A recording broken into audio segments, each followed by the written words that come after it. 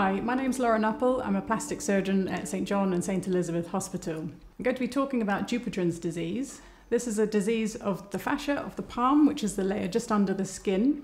You can see on this model here, with the skin removed, this white layer is the fascia.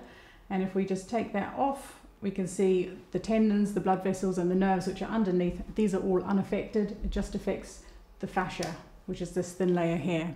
It's a genetic disease and it most commonly affects people of Northern European descent, so it's very common in the UK. It generally affects men over the age of 50, but if you have a strong gene in the family, it can affect you at a younger age and it can affect females in the family. It often starts as small nodules or firm lumps in the palm of the hand.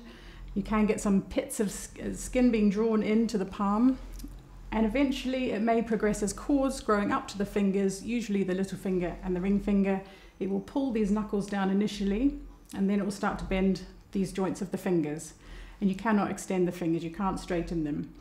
And this causes a lot of problems, just simple day-to-day things like trying to wash your face, put your hands into pockets, and people feel very self-conscious trying to shake someone's hand because you can't straighten the fingers.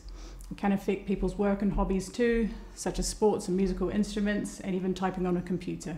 Some people who have a strong genetic predisposition to getting Dupuytren's disease may actually get it earlier if you have a hand injury or if you have a minor hand operation, such as a carpal tunnel release or a trigger finger release. It can start triggering the growth of the disease early. If you think you have a nodule in the palm or a lump in the palm, we recommend seeing a hand surgeon to diagnose a problem, because not all lumps in the palm will be Dupuytren's disease. You don't need any scans or tests for Dupuytren's. We can make a clinical diagnosis and advise you on the best management. And a lot of that time in the early disease, we may just say, let's watch and wait. About 50% of people won't progress to have any contractures, but 50% will, and this will progress slowly over many years. If you have a very firm nodule that's growing quickly, it will be quite tender, and we may offer a steroid injection. The steroid injection will settle down the tenderness, but it won't reverse or cure the disease. It won't affect the disease process. If you're very young at the onset of this, we know you'll have a more severe course of the disease over many years, so we may consider radiotherapy. And this has been shown to possibly slow down the disease process and prolong the need for having surgery for contractures later in life. If, however, you do have the contractures and you cannot straighten your fingers, surgery is the mainstay of treatment. You can expect to come in for day surgery, so you will come in and go home the same day. Most often I operate on these under local anaesthetic, so you'll be awake, but some people will require a nerve block from the top of the arm to numb the whole arm, or possibly a general anaesthetic. And this will be discussed with you on a case-by-case basis, and is based on surgeon and patient preference. Once you've had your operation, you'll have a big bulky dressing on and a plaster cast, and you'll be up in a sling. Your hand must be above your heart for a couple of weeks, day and night, and this will minimize swelling and pain and stiffness.